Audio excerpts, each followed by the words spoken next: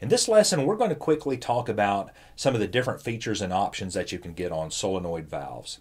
The first one is the flow control, and on this one here it's on the top. Usually it is right in the center because it's a pin that's pushing down on the diaphragm so that when the valve opens, it may not be able to open all the way because you've cranked this valve down on there.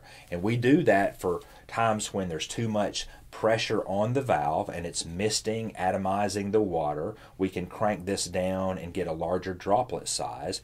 But also, if there's a lot of pressure in the system and the valve is closing really quickly, you may get some water hammer.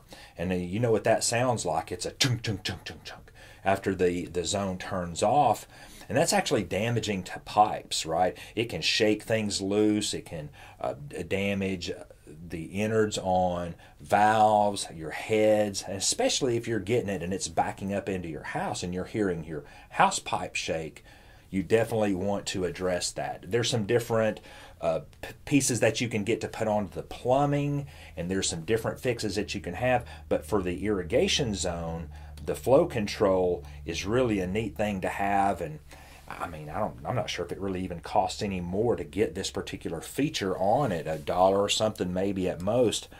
On this one here, it's actually a little tiny little screw over here on the side that you can turn with a little flathead screwdriver and twist that down and do a flow control. So most of them have the ability. I'm not certain if I've seen a whole lot of valves that don't have the flow control option. Now there's also a pressure control option. Okay, you don't really see this a lot on residential or light commercial systems. In fact, I've never seen a pressure control device on a valve out in the field that somebody else has put in. We've done it before in particular situations, and usually where a pressure control comes into play is if you've got a massive commercial system or a sports field or an agricultural system to where you need a lot of pressure in the main line, but there may be sections to where you need that pressure all the way out to the end, so you can't control the pressure at the beginning of the system, and you have to control the pressure at each individual zone because, like I said, you may have some uphill climb to get to a section of the irrigation system, so it needs a lot of pressure in the main line, but you definitely don't want a ton of pressure getting out to the heads.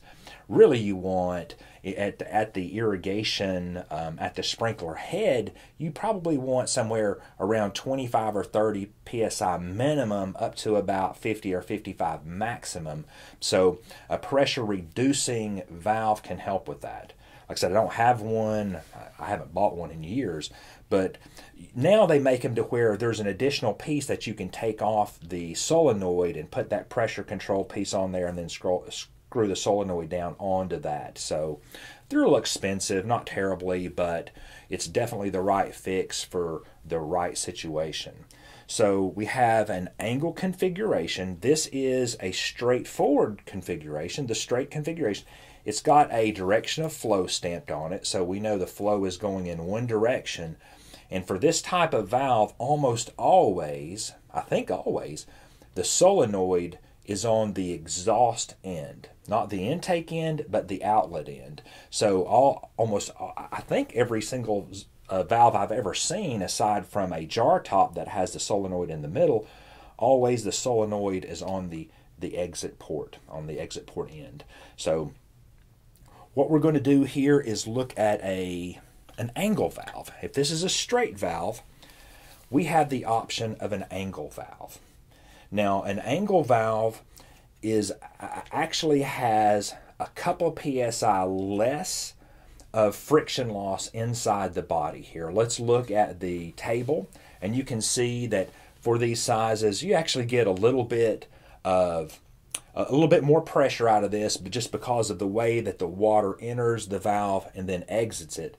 But also, not only do you not lose a couple of psi friction loss inside the valve, but if you think, like if you're coming up from underneath, and usually these are used from a very deep main line, so if it was a regular straight valve, you would have to come up with an elbow here and then into the valve.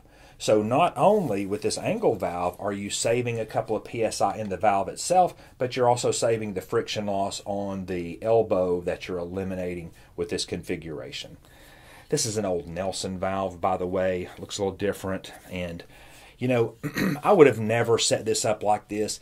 When I'm installing valves, I always try to leave at least 2 or 3 inches between each of the fittings so that if you have to just cut one valve out of a manifold, it's there for you to do. When you start installing these and you're putting it fitting to fitting like this, and this is some weird stuff going in. It had a 1 inch here, 1 inch fitting going out into a 3/4, coming out this way into a 1/2 inch. But if you're not leaving any space between your fittings, man, you're screwing yourself. You're putting yourself in a situation. If you have to go back and fix that, you may have to cut the whole area out if you're not leaving yourself enough room to work.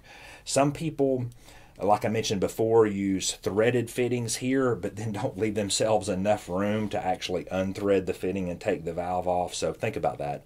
And we're going to talk later about manifold configurations, when to use them, and so forth. So we'll cover a little bit more of that stuff there. So that's basically the angle configuration. We have another configuration. Some people call this the H configuration. What this is an atmospheric pressure breaker. Okay, an atmospheric vacuum breaker. So what this is a combination between a valve and a backflow prevention device. What this is here is just a simple valve, and when water is moving through this valve, it pushes it open and water moves through here. So when the water shuts off, the solenoid closes, the little valve in here pushes down, and it opens an air gap up inside of here so that water can't be pushed backwards through or sucked backwards through this particular model. So what we have to watch out for on this, and we're going to talk a little bit more about this particular model later, but you need to mount this at least 6 inches above the highest outlet. So whatever the highest outlet, be it a spigot, a hose bib, or a sprinkler, this needs to be 6 inches above that in elevation. I've seen these mounted underground, which is absolutely ridiculous, because the second any water gets in that box and this valve shuts off, it's going to suck that water back inside there, and you've just cross-contaminated your own drinking water supply. So this is here for systems that don't have a central form of backflow prevention that has backflow prevention in each of the valves. So you can also find these, everything that we've been looking at to now has been plastic bodies, and I don't have a brass body here. Very rarely in residential or light commercial are you ever going to use a brass bodied valve. They're a lot more durable. They're for large commercial systems, sports fields, agricultural systems, generally because they can handle more PSI. What we're usually limited to on most PVC systems, most of the components that are made out of plastic on a regular PVC style stuff, it's usually 150 PSI is the upper limit that it's rated for. A brass bodied valve can be rated from anywhere up to 220 to 250 PSI. So it's the choice to make for those high pressure systems. We've talked about the jar top versus the regular screw down bonnet. And now we're going to go through a lot of different kinds of valves in the upcoming lessons here. So we're going to take apart this one. We're going to take apart basically all of the regular models that you're going to see in everyday use. I mean, there's some specialty stuff out there that you may never see, but we're going to cover almost all of the regular types. So, and most manufacturers have a version of their regular plastic irrigation valve that's made for reclaimed water, and it usually has a purple top on it or some kind of purple designation on it so that you know that you're dealing with a reclaimed water system.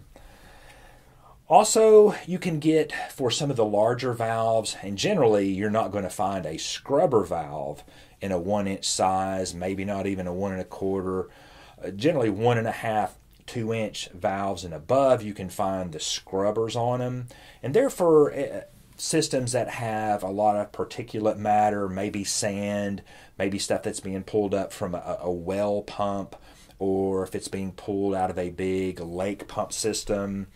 There's a type of scrubber valve in here that when the valve is working, there's a little piece on the inside of this plunger that's moving up and down and cleaning it while this valve is in operation, and it scrubs. That's what's called the scrubber part of it, and it's scrubbing the sand or whatever debris is in there out of the moving parts and flushing it on out. They're pretty expensive, so that may not be something that you spec on just any old system, but you'll know when it's the right time to use those type of scrubber valves and those kind of high dollar parts. The last little feature I want to talk about is the DC latching solenoids. Normally what we have here is an AC system, a 24 volt AC system that holds this open. And when this zone is running, when this valve is actuated, it's receiving electricity the entire time, because the 24 volts is what's turning this into an electromagnet and holding the plunger up into the solenoid. A DC latching solenoid does it differently. What a DC system is a battery operated timer, right? If you don't have any AC outlets around, or if you've got a valve, a zone that's way far away, say 300 feet away from the building, and you just added it, no way to get wires out to it, a battery operated valve is a great thing to have. But how it conserves its battery power, usually has two 9-volt batteries in it, is it just sends one pulse to open it. That's why it's called a latching solenoid, is it latches open and then it sends another pulse to close it. Latching solenoid, so that way it's not consuming the batteries up, holding this open the entire time like an AC system does.